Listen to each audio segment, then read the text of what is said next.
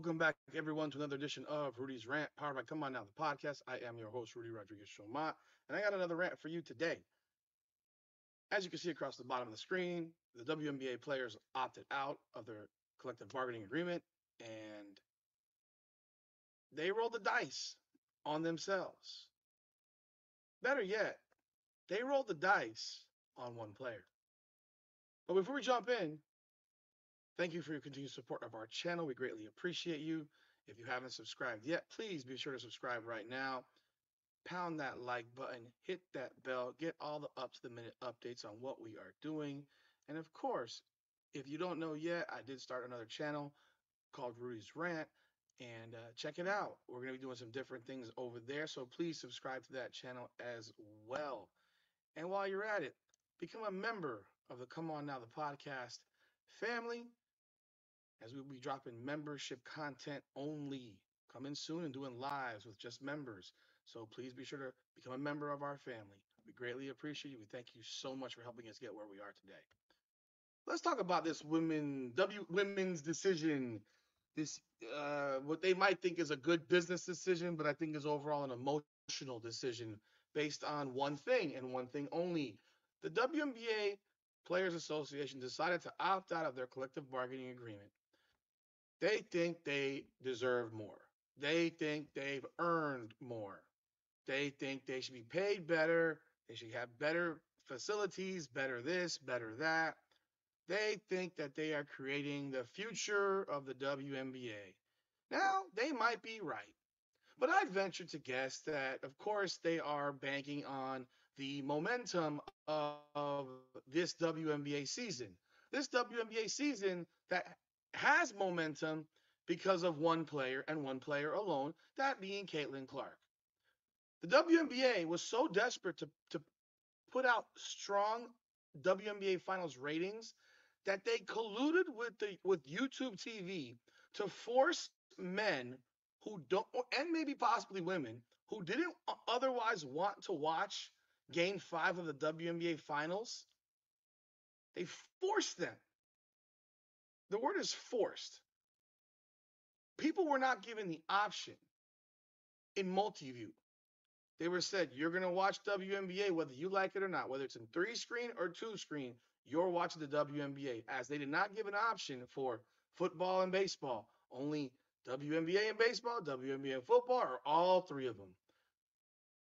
So you forced it, got Fugazi ratings that are bullshit, and that everyone now knows are bullshit. And what do you have to say for that? You think that looks good? I mean, they might. I don't know. But their ratings went from game 1 at 1.2 million to game 5 at 2.15 million. I'm sorry, but I don't think they're doubling their ratings in a week because of a game 5 or going up to 1.7 in game 4. Numbers magically jumped up pretty strong in game 4. Now, I don't know if they did this same manipulation in games 1, 2, and 3, but I can only venture to guess that they did. And probably did it in game 4 because the numbers jumped up to 1.7, 1.8, or whatever it was in game 4, and now you have it at 2.15. All that said, they are using metrics like higher ratings, higher attendance, franchise value. They fit a television deal that they didn't even get themselves. That is basically a hand-me-down by the NBA to the WNBA, as the NBA decides what the worth and the value of the WNBA actually is. So what you have is a bunch of metrics being used, and the main metric that's being ignored is that these metrics exist because of one singular player, Caitlin Clark. With all respect to the WNBA players, if they threaten a work stoppage or really decide to go on strike, they will end their measly, welfare, subsidized league. No one will care. There will not be anyone crying for them. No one will give a damn if they're marching in front of arenas, as there's only 12 to 15 players on each team. This isn't like football. This isn't the NBA. no one will miss the WNBA. And I'm obviously saying no one in the scope of most people will not miss the WNBA. Now, you can take that chance. You can roll the dice. The WNBA PA CBA points of emphasis: new economic model, better wages, current max salary is $252,000. In the grand scheme of things, that means you're being paid 250 grand to play 3 months a year, 4 months a year. I'd say that's pretty decent for a league that doesn't actually turn a profit and has never turned a profit and is going to lose $40 more million this season. But okay, you want a little bit of a bump? Okay. Professional standards, better facilities, consistency around the league. I don't know what the consistency is of the league in terms of facilities. I don't know what that is. I don't believe the league provides facilities for NBA teams. So what you're asking is that the league ensures that franchises provide facilities in which, lo and behold, the reality is if you don't make money, it's hard to build you a facility. Why would I mean, for Christ's sakes, the Connecticut Sun couldn't sell out the semifinals of their home building, and it seats 10,000. But you expect the Mohegan tribe or wherever they play or whoever it is, who do you expect to pay for this? Who do you expect to pay for this? There are still 4 or 5 teams that play in Band-Aid boxes. The Dallas Wings, the Atlanta Dream, the Chicago Sky, the Connecticut Sun, the Las Vegas Aces. That's 5. The Aces play in a 12,000 seat arena and couldn't sell it out in the playoffs either. I think they say their number goes down to 10-9 or 10. I don't know what it is. But the reality is it's a half the size or almost half the size of any NBA arena. The only teams that play in the NBA arenas are, well, Seattle, because they had the arena from the Seattle Supersonics. The Sparks, the Mystics play in a Band-Aid box too. That's 6. So half of your teams play in Band-Aid boxes. And when I say the Mystics and the Dream and the Wings play in a 7,000 seat arena. The Mystics and the Dream play in arenas that seat less than 4,500. The only time those two teams didn't play in their shithole was when Caitlin Clark came to town to skew their attendance numbers. The Liberty play in Barclays. The Lynx play at Target Center, for which they curtain off the upper deck in the playoffs and in every regular season except for Indiana Fever. Indiana Fever plays where the Pacers play. Who's left?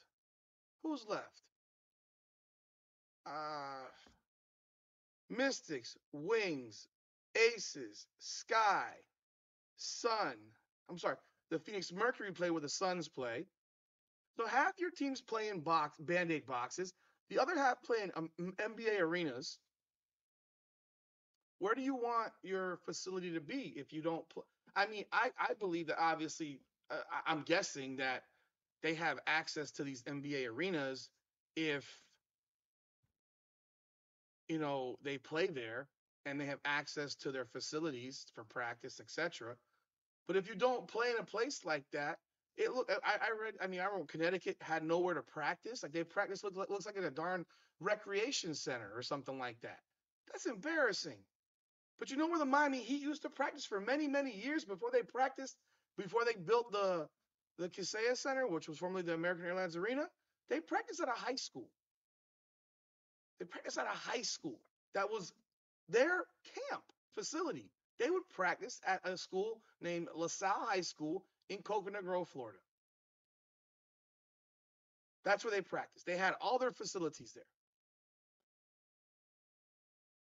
So they practiced at a high school. Now, it's because all their facilities were at this high school. They didn't have the facilities at the Miami Arena. So why couldn't Connecticut work that out in their local area? It's not that complicated. But again, You're sitting here talking about better facilities. Okay, well, who's building them? Why don't the Dallas Wings play where the Dallas Mavericks play? Why doesn't the Atlanta Dream play where the Atlanta Hawks play? Why doesn't the Washington Mystics play where the Washington Wizards play?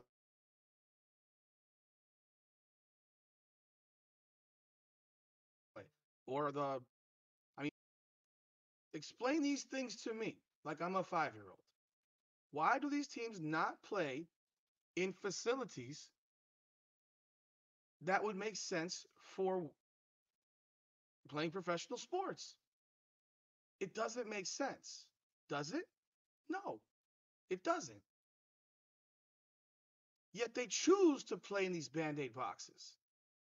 The Chicago Sky wants to play in the United Center. It's not like any of this stuff crosses paths with the NBA unless you get into the playoffs, and then you'd have to figure out some scheduling things. But somehow there are multiple teams that find a way to make it work. So you want facilities, expansion to lifelong benefits. I mean, I understand you want insurance forever, even if you played 3 years in the league. I get it, fine. You want something that's completely outrageous. This is not professional football. I don't think anyone should have lifelong benefits in any professional sport outside of football and hockey. I'm sure MLB's got it because they have the best union in sports. And I'm sure the NBA has it now. But the WNBA wants it. Why? Who's paying this bill? So what is what's the criteria for it? I understand that you want this, but if I have a job here and I leave here, I don't get lifelong benefits for working at X and when I go to Y. So you want to have lifelong benefits after you've left playing professional basketball because you played professional basketball? That doesn't make sense in any business. Now, I'm sure it exists in the four major male sports: baseball, basketball, football, hockey. Yeah, I'm sure it does. I'm sure it does. Those leagues also create revenue that provides profit. They make money. But I think that they would be doing they're playing with fire. I mean, listening to this. This is from Nneka Ogwumike. I'm going to go through what she said. Nneka Ogwumike was the president of WNBPA. I guess they don't even call it the WNBA-PA. They call it WNBPA. Okay. She says this is a defining moment not just for the WNBA. The world has evolved since 2020, and we cannot afford to stand still. If we stay in the current agreement, we fall behind. Really? The world has evolved? Evolved into what? Last I checked in 2020, we had a country that was going through shit. We're in 2024. We still have a country going through shit. Your evolution is what? Your evolution is Caitlin Clark. Opting out isn't just about bigger paychecks. That's bullshit. That's a lie. Like that's literally the first thing that you want is more money. Otherwise, there's no reason to opt out, right? If you're happy with status quo on your pay, you don't opt out. It makes no kind of sense, right? Exactly. You're full of shit. It's about claiming our rightful share of the business we've built. I'm sorry, you didn't build shit. You didn't build shit. The NBA built your shit. If it wasn't for the NBA, you would cease to exist. See, it's statements like that are complete jokes to me. The business we've built. I swear to you, Nneka Ogwumike, God bless you. If the WNBA did not exist tomorrow, there would be no one that would lose 1 ounce of sleep outside of probably 500,000 people in this country. And there's 350 million people in the United States of America. You can hop back on a plane and go play in Europe, go play in Turkey, go play in Africa, go play in Australia, go play anywhere else. Go play in South America. Go play wherever you want. But nobody would miss it outside of probably 500,000 people in this country. Who would this? Your average viewership game was 500,000 a year ago. In fact, your viewership went down in the games that Caitlin Clark was not a part of this year. This year, your average viewership when she wasn't playing was 394,000. Tell me what your viewership was on your local markets. I'm curious. I mean, uh, improving working conditions. Okay, you got private planes now. You got charters now. Thank you, Caitlin Clark. Securing a future where the success we create benefits today's players and the generations to come. Man, you don't care about the generations to come. You care about yourself. I hate when players say we want to make a better tomorrow for future players. No, you don't. No, you don't. You care about yourself. You care about getting paid now because your career is coming to an end, and you want to get something out of it before you're done. I understand, but don't lie. You think the guys in the '80s, Bird, Jordan, Magic, Barkley, Akeem, you think they Isaiah, you think they cared about 2015? You don't think that Charles Barkley right now looks back at his check and watches guys making $60 million who suck and doesn't nauseate him? You don't think Shaq, who at the time in 1998, when he left, or whatever year it was, when he left the Magic to go to the Lakers, like, you understand that? Like, Shaq would make 60 million plus a year right now. He made like 14, and that was crazy money back then. Something like that. He made something like that. I'm not giving exacts. Dwayne Wade's biggest check was like 22 million. And Dwayne Wade retired like 5 years ago, 6 years ago, whatever it was. Dwayne Wade's biggest check came after LeBron left, and it wasn't anywhere near max money because his knees were shot. Dwayne Wade never saw a $60 million check. Dwayne Wade is 10 times the player of a Jason Tatum or a Jaylen Brown. 10 times the player. Like, what are we talking about here? So don't tell me you care so much about the future. You care about now, and I get it. You want now. You're here now. The players playing now want now. I get it. We're not just asking for a CBA that reflects our value. We're demanding it because we've earned it. No, you haven't earned shit because your league doesn't make money. Your league does not make a profit. How have you earned something when you don't make money? You do not produce profit. How have you earned it? By showing up? Come on. We're launching. You got an expansion team coming to Golden State this next year, and then you have 2 more in 26. And I mean, the little money that you've now gained from the 200 plus million that you're going to get per year, thank you to the NBA for TV rights. Half of it's going to get chunked up by these new players. Because you have to have more players. You're going to have 45 more players in your league. You're going to have more expenses in your league. How do you think that works? It's called money. Like, the women of the WNBA are so unbelievably delusional. It's embarrassing. Like, did you ever go to an economics class? And it's sad because Nneka Ogwumike went to Stanford. Like, some of these women are supposed to be intelligent women who went to very well-known great schools, whether it's Notre Dame, Stanford, Duke. I mean, like, these are very well-respected academic institutions of higher learning. And you don't understand basic economics, meaning if you don't make profit, you don't really exist. If a lawyer or a doctor had a practice and they didn't make profit for 5 years, they probably wouldn't be in business in 5 years because they probably would have gone out of business in the first 3.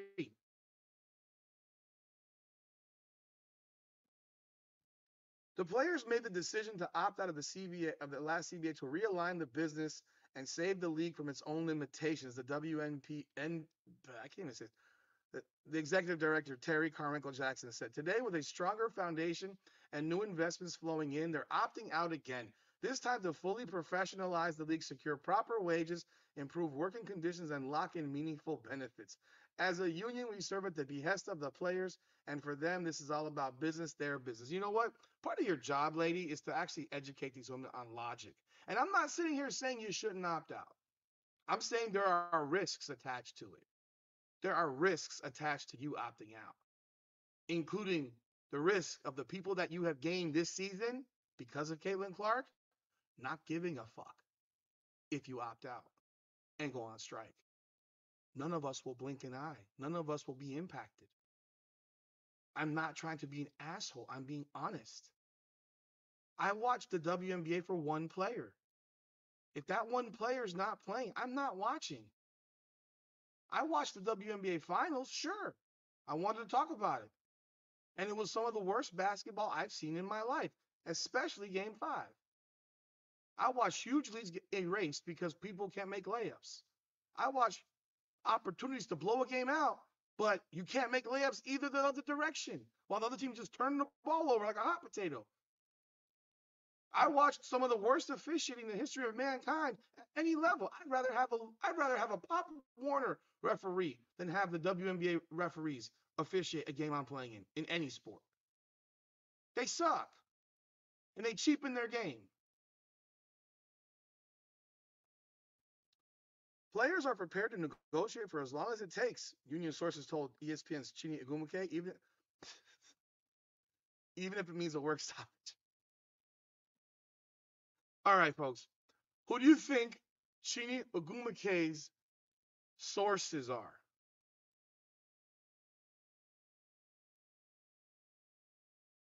I'll let you guess. I'm going to take a wild shot in the dark, and I'm going to say that her sources are her sister. Her source is her sister, Nneka Ogumuke. They could have left that out and not put her name on that crap because it looks pretty obvious who the source is. So Nneka's not telling her sister, but someone else is telling her sister? Man, please. With the historic 2024 WNBA season now in the books, we look forward to working together with the players in the WNBPA and on a new CBA that is fair for all and lays the foundation for growth and success for years to come. WNBA Commissioner Kathy Engelberg said in a statement. Oh, here we go. Here's Kelsey Plum. Remember how she's been complaining about money for quite some time. Other areas the union would like to see improved include salaries, retirement benefits, child care, and family. I'm trying not to laugh at this. Family planning benefits.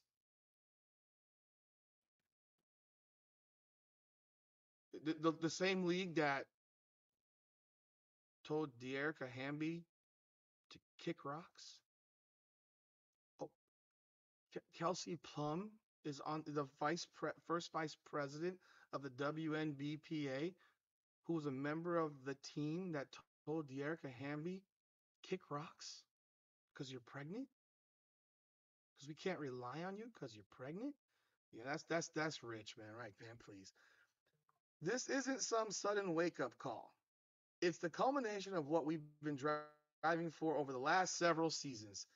Kelsey Plum said, we've played a key role in the league's historic growth, and now we're breaking free from the current system to demand full transparency and an equitable stake in the business we've helped build. They keep talking about a business they've helped build. They have not built shit. They keep talking about this business that they've helped build. They have not built shit. Like, the league has lost $250 million or more, probably more, probably close to $500 million in 28 years. The league has lost $500 million probably in 28 years.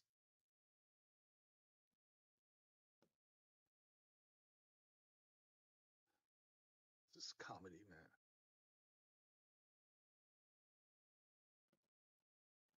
Here we go. Engelbert said at her State of the League address before game 1 of the finals that she has engaged with union leadership through the year. I suspect that given the transformation of the league that we've been working so hard on, building this long-term economic model, we've already returned to the players through charter through increasing playoff bonuses a couple of years ago by over 50%, she said. So we'll continue to do that. And when we get to the bargaining table, we'll continue to talk about the issues that are most important to the players. Ladies, you are playing with fire. If you strike, people will not give a shit. Go ahead, strike. This could be the end of your league if you go on strike. I would highly recommend, as a newer viewer of your sport, because of that lady named Caitlin Clark, that you don't go down that road of stopping work. If you stop working on a CBA that doesn't expire until a year the next season, you are really risking all the momentum that has been gained by Caitlin Clark. Because you individually, as players, have not created anything. You have not created momentum. She created the momentum of this league. She did. Nobody else. She has that power. She had the skill and ability to get the NBA to cut you a bigger check. Because why else would they have cut a bigger check prior to her? They wouldn't. Because no one watched your fucking league. I'm not being rude. I'm being real. Facts over feelings.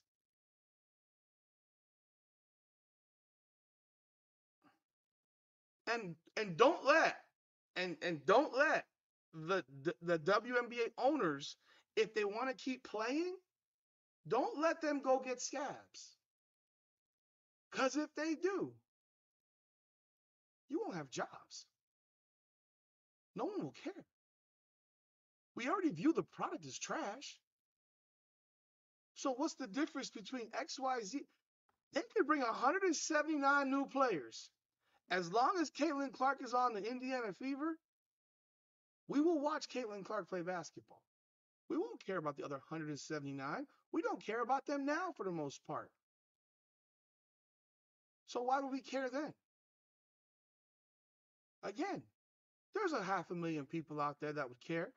The other 349,500,000, if you got 350 million people in this country, other 349,500,000 won't give a shit.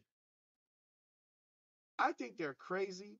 I mean, again, I'm not saying they shouldn't have opted out. But if they really consider a work stoppage and they try to go that route, I would call their bluff. And let's see how many of these ladies really will risk their basketball playing careers in the WNBA to go on strike on a league that has lost close to $500 million and has never turned a profit, not one season ever. Try it. Fuck around and find out. I'd love to see you do it. I'd love to. The one thing about sports that makes me laugh is that if you don't have a powerful union, it's all words. There's only one powerful union in sports. It's baseball. It's the only reason that baseball, because baseball has no salary cap. It's why Shohei Ohtani can sign a 10-year, $700 million deal and then defer 98% of it to after he retires, because he's making 30 to 40 million a year in endorsement deals. It's the reason the Yankees can pay Aaron Judge $400 million, or 360 on 9 years, 40 million a year, and also pay Garrett Cole 36 million a year, and also after this season pay Juan Soto 40 or 50 million dollars a year, because there's no salary cap. They got to do the tax, a share of revenue, but they don't have a salary cap. Every other sport has a cap. That's the powerful union, and their contracts are all guaranteed. Football has nothing. They have no guarantees. They have the worst of all the unions. But they also know that if they go on strike, they're going to be replaced. It's been done before. It's been done before. They may not be replaced for a very long time because they'll all cross the picket line because that's what they always do. They're not powerful enough. And the WNBA, for every Angel Reese who's making 2 or 3 million a year in I'm saying NIL deals, in endorsement deals, you have 30 players who are making 70 grand, 80 grand. Who do you think's going to cross? Go strike. Show us. Show us that you have that gumption to do it. I want you to do it, in fact. I want to see that you have the fucking stones to go on strike, not work, and see how long that lasts. Because all you're doing is doing a favor to NBA owners who own your teams, who are losing money hand over fist every single year on your trash product. And they'll finally have the reason and the ability to say, you know what? Cut this shit now. They'll have the reason now. They'll have the ability to say, you know what, they don't want to work, then we don't have to have the league.